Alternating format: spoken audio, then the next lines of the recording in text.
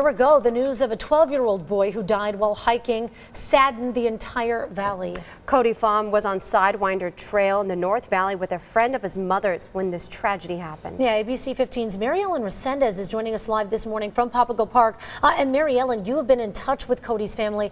How do they plan to remember him today?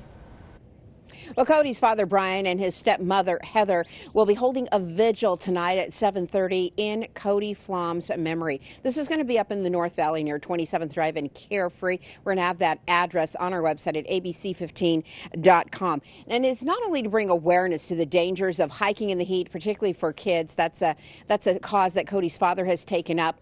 But it's also to the fact that Cody's father, Brian, and stepmother, Heather, still have no answers as to what led up to Cody's death on Sidewinder Trail. Cody was hiking with his mother's friend.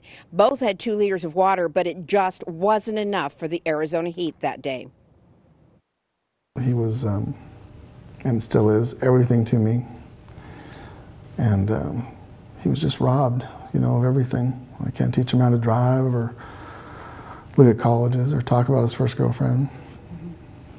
And it's just an absolute avoidable tragedy and waste. Now, if you'd like to help Cody's parents remember him in a vigil tonight at 7:30, we have the address on our website again at abc15.com. It's going to be up in the North Valley near 27th Drive and I believe the Carefree Highway.